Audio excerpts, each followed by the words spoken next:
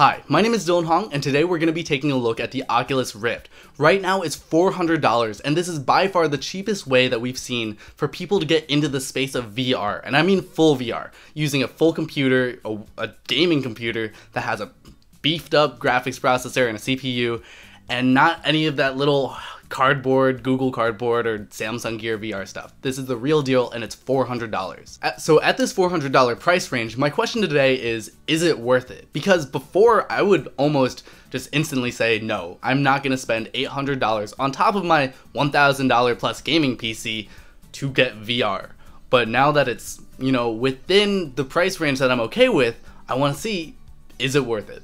To jump right into things really quickly, I want to take a look at the unboxing process, and while I don't want to spend too much time on this, I do have to say that this is extremely polished. Facebook and Oculus did a really good job with making this seem like a completely consumer-ready, consumer-facing VR system for the masses. The big hefty box and slide-out compartments and just the way they manage the cables and insertion of the touch controllers and the sensors is all fantastic, and everything inside of it too just feels like quality. And I am going to bring up the HTC Vive a little bit too, because I actually work with both the HTC Vive and the Oculus Rift on a regular basis at my job, and I think that I have a pretty good sense of both of them in general. I do think that the Oculus as a consumer-facing product is a little bit more polished in most aspects than the HTC Vive, and it does show in the unboxing experience, as the HTC Vive's unboxing experience is a little less glamorous. So what you get in the box is one headset, 2 sensors, 2 touch controllers, and an Xbox controller. So this Xbox controller is going to be in here for the rest of the summer, but as the sale ends, they're actually going to bump it up to a $500 price and get rid of the Xbox controller to save on cost, now that the touch controllers are standard. When we take a closer look at the build quality of all of the hardware, once again, it's really good. The headset is clean and crisp, and it looks decent. You're still holding a box on top of your face, and there's no getting around that, but for what it is, it looks really sleek. And the touch controllers are also really well built. They're extremely ergonomic, they fit in your hands, and you kind of just know how you're supposed to hold them when they're in your hands. There's a right and left one, so it really works. This comparing to the HTC Vive, their touch controllers are not very ergonomic. They're fantastic, their tracking is awesome, and they work really well, but it does take a little bit more time to get used to the HTC Vive's touch controllers than the Oculus Rift's.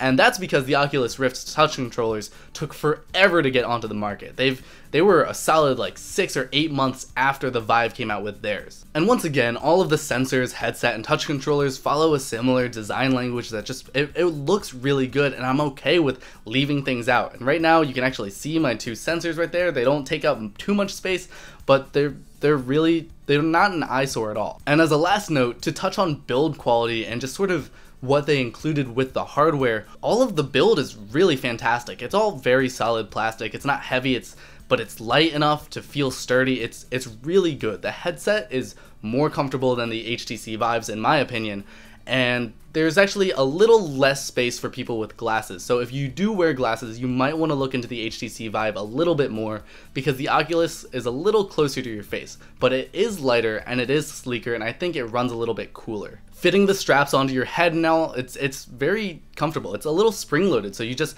kind of whip it on the back of your head and then drag it over to the front of your eyes and then just shift it around a little bit to adjust for focus. So from an unboxing and hardware setup, I think the Oculus Rift does a fantastic job, and it all looks really good, and it all seems to be built really well. So now that I've unboxed it, I do want to talk a little bit about the specs of the Oculus Rift. And so I have them actually pulled up on my phone right here because I don't want to mess anything up, but I do want to note that basically all of the specs that you hear right now aren't going to be extremely translatable to something that you're actually used to unless you've used VR before. And specs and whatever I say, as much as I say that it's immersive and cool and awesome, you really aren't going to completely get a full grasp of what I'm saying until you use it. So I highly suggest, if your friend has it, try to take the chance to use it, or go out to Best Buy or a Microsoft store and just use VR for the first time, because that's when it really is awesome. I've let a bunch of people try my system, and the most common thing that people said was it was way more immersive than they expected. So the Oculus Rift has an OLED display of 2160 by 1200. And this runs at a refresh rate of 90 Hz. Basically what that means is it'll react well enough to your face moving around for you to not really notice, and it's got a decent resolution, so all VR right now is pretty pixelated. So if you're thinking about it in terms of like TV, it's a little bit more of, you know, from 1080p to 4K in just the screens being right next to your eyes. There's no getting around that you are going to have a pixelated experience. I think it's a little bit better on the Oculus Rift because reading text is a bit easier, but in general, it doesn't remove the immersiveness of VR, at least to me. The field of view is 110 degrees, and this means that there are going to be black bars or just parts that aren't screen when you're in VR. And at first this is pretty noticeable. You do see that, you know, you're looking through sort of like binoculars in a sense. You're not seeing naturally what you normally see, which is just straight up vision. And while this is a barrier right now for VR, I do think that it doesn't detract from the quality of the immersive experiences at all, and it's just once again something you have to try for yourself and see if it bothers you. On the headset, there's built-in audio and mic, so one great thing about the Oculus Rift is it actually includes these headphone sort of things. They're on ear, they rest over, they're very comfortable actually, and they're decent headphones that are built into the system. And comparing this to the HTC Vive, normally you have to bring your own headphones, and that's just another thing to worry about in terms of plugging in, but also in terms of cable management. You know, with the HTC Vive, you have, you know, your HDMI, your USB, and your audio. And for this, it's all bundled into one cord, and then you end up plugging in the HDMI and USB separately because it splits at the end of the Oculus Rift, but it's very clean. Once again, it's a very consumer-facing setup. So one thing that people do generally tend to look over is the cost of the actual computer itself, because if you don't have a computer already that can run a virtual reality system, you're gonna have to spend around $1,000 to get one running. On the Oculus side of things, they recommend an NVIDIA GeForce GTX 960 or above, or an AMD Radeon RX 470 or above. If your CPU is a higher end CPU from the past few years, it should be good. But in terms of graphics card, you're really gonna want to be in the more 10 series NVIDIA graphics cards that got released last summer. So that's probably gonna be your main barrier to entry in terms of what your computer can handle with VR. So once again, with everything that I said about tech specs, it really comes down to how much you enjoy using the system and how immersed you can get. Because while these specs are numbers and whatever, they don't at all convey the experience of being in a virtual environment through virtual reality systems. And that is something that you just have to try because it's fantastic. So now I actually want to talk about the setup process. And once again, with the Oculus Rift, it seems like it's pretty robust. I mean, there are a few things that are a little bit annoying. So basically, the way the system works is you plug in the two sensors through USB. You can use USB 3.0 or 2.0, and then you plug in the headset through both HDMI and USB. Make sure that you plug in the headset directly into the graphics card, and then also that you have a graphics card that has either dual HDMIs out or you have a display port out for your monitor, because you will need both the monitor to be plugged into your graphics card as well as the headset to be plugged into your graphics card. I do think that the setup process is very similar to something like setting up a Wii. It's just a regular console, and on the Oculus side of things, it's pretty robust. There are a few annoying things with setting up the sensors, that it's not always as proactive in telling you how it wants it to be, but I think if you're interested in this space at all, or computers or virtual reality, you're probably going to be well equipped enough to set up the virtual reality system, and I don't think it's going to deter anybody at all. The HTC Vive's setup is a little bit more complicated, but that's actually because it has a very, very robust, complicated lighthouse tracking system. So my next thing that I really wanted to talk about is tracking, and tracking is one of the most important things when it comes to a VR headset and hardware, and this is unfortunately one area where the Oculus Rift is just not as good as the HTC Vive. In most areas of hardware and build, I think the Oculus is just as good, if not better, for the $800 Vive, but tracking is just undeniably so much better on the HTC Vive. The way Oculus does it is it uses two front-facing sensors, and then you get this up to 5x11 play area, but generally it's a little bit smaller than that, and you get kind of this 270-degree area where you can face, where the sensors will pick you up. And the HTC Vive does this really awesome diagonal box facing lighthouse system where you kind of set up the boundaries of your area using the two lighthouses that the HTC Vive tracks with. And this gives a fully immersive 360-degree tracking system that's almost flawless. I mean, I use this all the time, and it surprises me how well it works. And like, I can have my controllers under me and around me, and it basically always picks them up. With the Oculus, if I turn around completely, it doesn't completely get it. And sometimes there'll be like software glitches in the game where it can't catch my head controller if I turn all the way around. And so that does mean when you're using software and when you're playing games that require you to turn around, if you're playing something that was maybe more built for the Vive, you do have to use software buttons to change your angle in game, which does take a little bit away from the experience in my opinion. However, when you are facing the sensors, the tracking is phenomenal in the Oculus Rift and it works extremely well. It's just that little bit that doesn't completely get it over the edge of being as good as the HTC Vive. The HTC Vive came ready, with in mind that they were going to set up rooms and have full walking around areas where people are using VR, and the Oculus was kind of more aimed to be a desk system setup, where wherever your PC already is, you just add VR to the mix. And you can use a third sensor for about $70 to get a 360-degree experience with the Oculus Rift, but I do think that it's kind of a shame that it doesn't include this right out of the box.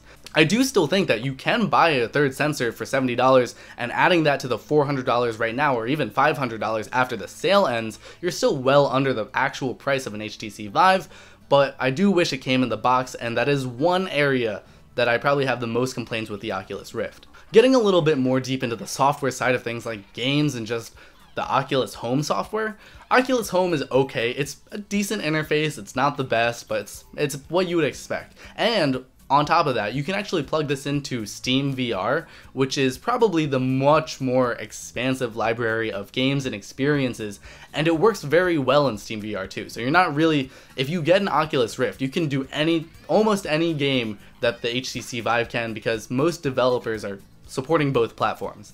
While if you have an HTC Vive, you can't actually play pretty much any of the Oculus exclusives unless you use some third-party software that lets you swap it all in. But there is native Oculus support in Steam, while there isn't native Vive support in Oculus Home. So I've talked a lot about the hardware and specs and whatnot, but the most important thing about virtual reality is the actual software that you get placed in. These digital environments, these games, and that's just the best part of VR. It's super difficult to convey, especially with my limited studio space, how cool it and how awesome and how immersive it feels to be using virtual reality. But it is fantastic, and when you find the right game, it's mind-blowing how cool the mechanics and gameplay are. So I highly recommend walking through all the tutorials, all this like beginner setup system VR stuff that'll just kind of get you used to using virtual reality. And then Valve also released The Lab, which is a really fantastic showcase of mini games. It's kind of like Wii Sports but for VR, and it's fantastic, and it really showcases how cool VR can be. If you go onto Reddit and just look at the virtual reality page, there are a bunch of suggestions for games, and a lot of them are super cool. But the one complaint that I do have right now is it's very limited, right? And it's also very difficult to develop for VR. And so this means that not all developers have, started coming over and supporting these platforms. So a lot of the games that we do get do feel a little bit like glorified tech demos. But once again, once you find the game that you really enjoy and that's just like really robustly built, the gameplay and mechanics feel better than anything I have ever done with any other video game system. This gameplay is just a new level of immersive and fast-paced and reaction and just interactive, and it's so cool and it's so fun, and I'm just really excited to see what more comes to the platform. In terms of pricing, this is another hidden money trap of virtual reality. Because there are so few developers producing content, be prepared to spend more per hour of gameplay on virtual reality than any other system, because a lot of the games right now, if they do have a story or a walkthrough system, they're anywhere from 1 to 5 hours of pure gameplay content, and then most of it's just open world or just replayability, and you're still spending around $30 to $50 for those AAA titles. Nevertheless, I do think that the games that do exist already completely sell the system. There are games like Robo Recall that I've played, and they're so good. They really showcase technology and gaming coming together, and just how amazing virtual reality can be, and I'm just really excited for more of this sort of awesome stuff. So I've basically talked about everything that I wanted to in this review, and my final answer really is that for $400, the Oculus Rift is worth it. If you're into gaming, if you're into computers, or just interested in VR in general, you've got to try it out. It's so cool. It's just a completely new way of interacting with your computer or just technology that you've never been able to experience before. And I think for $400, this is a great price point for virtual reality. The HTC Vive, while not as polished, I think does a better VR tracking system and in general lets it be a better virtual reality system, but that still is $800. If you have the funds for that and just are willing to spend it for that little bit of how much better it is, go for it. But for people who are budget conscious and are willing to either buy a new console or buy virtual reality, I would say you gotta try virtual reality. So as a final overview, just to talk about the Oculus Rift, it's a fantastic unboxing hardware experience. The hardware is extremely robust, seems really good, doesn't seem like anything's gonna break, and everything works as expected. Then the setup was decent, not fantastic, but also not bad. The built-in software that you get with Oculus Home is pretty good, and then there's also third-party support with the HTC Vive and Steam VR. And then finally, the games, while lacking in a lot of departments, are fantastic, incredibly fun, and just really awesome. So I think that the Oculus Rift is absolutely worth it for $400, and you know, when the sale ends at the end of this summer, $500, that's a little bit more debatable, but for right now, just $400 is an awesome price. I'll have the Amazon link down below where you can purchase this bundle for this price. And yeah, I'm just really excited about VR, and if you have any questions at all, leave them, let me know in the comments down below. My name is Dylan Hong, this has been Dylan Hong Tech. Like and subscribe for some more tech goodness, and thanks for watching.